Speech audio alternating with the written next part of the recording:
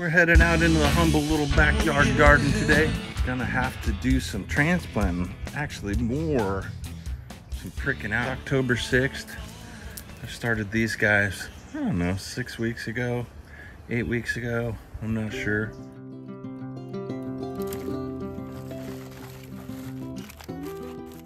Get them all filled up. The soil's actually dried out a little more than I would like to, so I'm not gonna try, especially this soil's high in peat moss. And peat moss takes a little bit to be able to soak things in, especially when it starts drying out. This is a little too dried out, so I'm actually gonna hit it with some water and let it soak in before I do my transplanting today. Otherwise, I might end up with some dry sockets in here.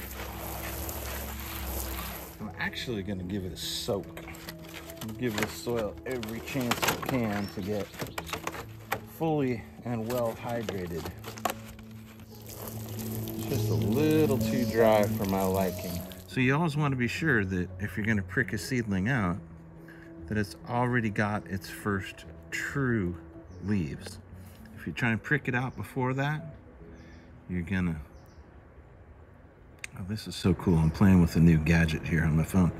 But yeah, if you prick it out before that, you try and transplant it before it's got these first set of true leaves, then you're gonna stunt the plant and you're gonna have real troubles getting it to catch up. Got my violas over here, which you can see that this one's ready, but this one right here, I might wait a little bit. It's got its first set of true leaves, but I might give it a little while more.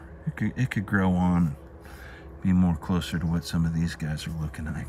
Never grab your plant by the stem. Always grab it by the leaf. You can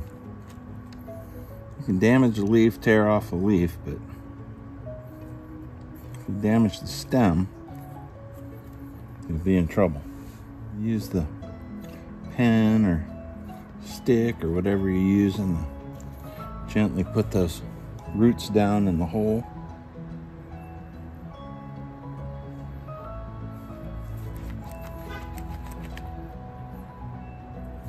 And then after you get done doing this, you won't want to leave them out in full sun. You want to protect them for a few days, give them a chance to get over the transplant shock. The more gentle you are with them, the less shock they'll have. The sooner they'll recover and go back into full growth. And then after you get these in to their new little homes, you'll also want to make sure you give them a watering and tuck those new roots in. So I'm just gently gonna soak these in and snug those new roots in. Probably get rid of this tray of water that's under here too. Soil's had plenty of time to drink it up. But yeah, that's how we do it. You see these beautiful little roots here? We just want to carefully tuck them down in the hole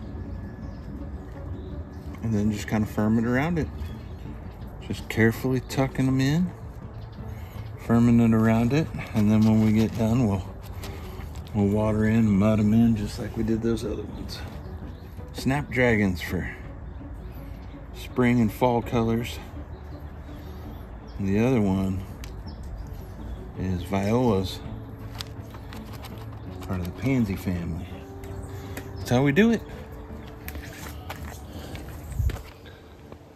So we've got a pretty overcast day today, unless that sun shines through anymore, and then I'll have to move these guys somewhere else, give them a little break, but they're tucked in for right now. They're mudded in.